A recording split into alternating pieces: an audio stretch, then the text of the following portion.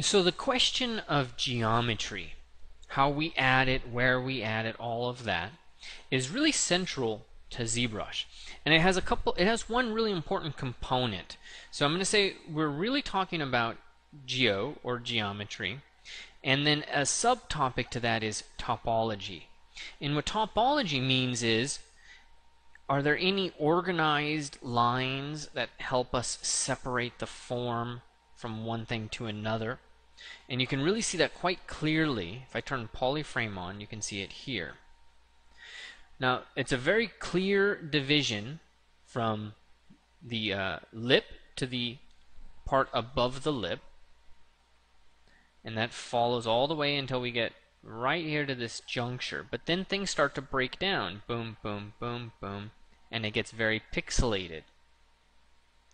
This breakup becomes difficult in sculpting, and so what we do traditionally is we just divide it more.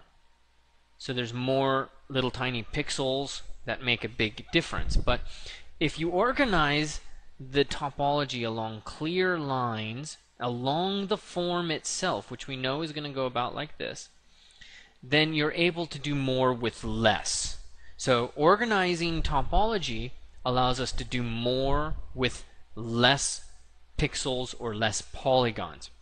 But it has its own issues, because once you draw these lines in there into the actual topology, then it becomes really hard to change them or work around them.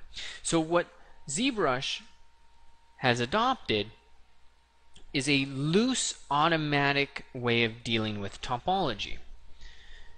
And that's best seen in its Dynamesh feature. So we're in the tool palette. We come all the way down to this Dynamesh. And this allows us to automatically generate a new set of topology. And it'll make a bit of a difference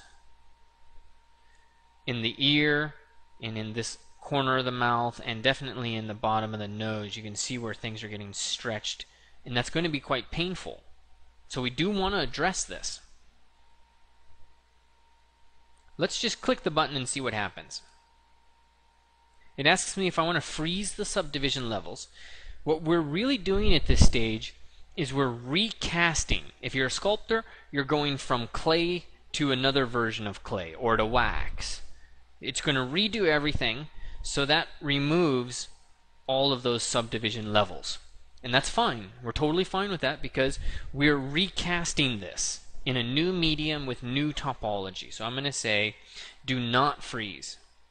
And I know that's a little confusing, but we do not want to freeze it because this would literally hold them in space, and we just want to remove them. So I'm going to say no, don't freeze them. Let's just recast this and move on.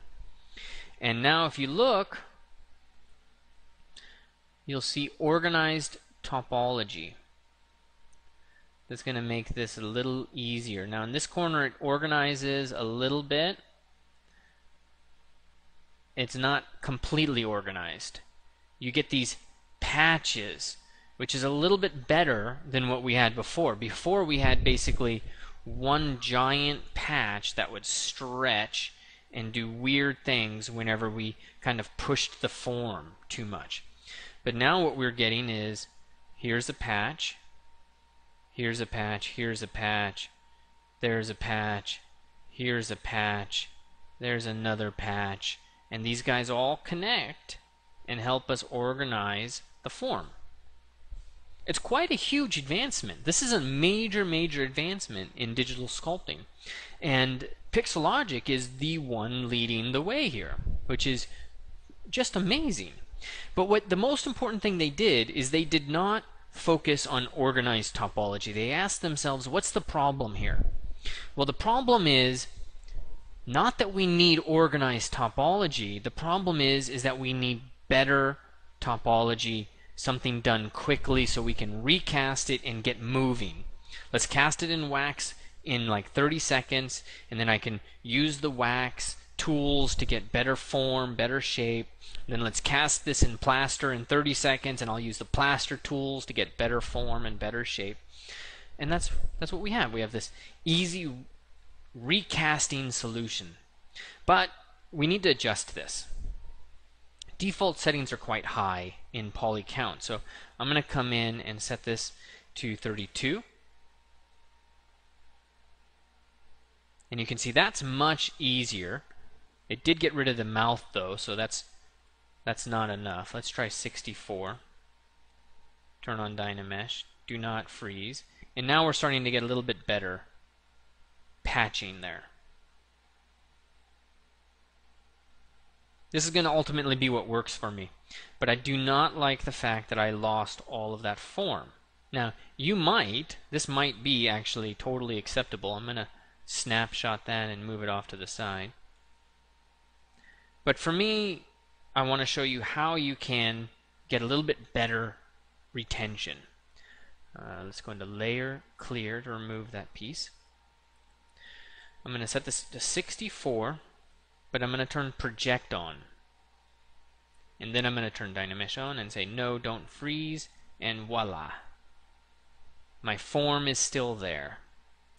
And I've got less polygons. So now I turn Dynamesh off, and I can always divide this and start sculpting the interior form. So make sure you go through that step, Dynamesh your model, get it so that you've got some level of patching that works for you. And then we're going to get in, divide it one time, and start seeing what we can do with one extra level of subdivision geometry.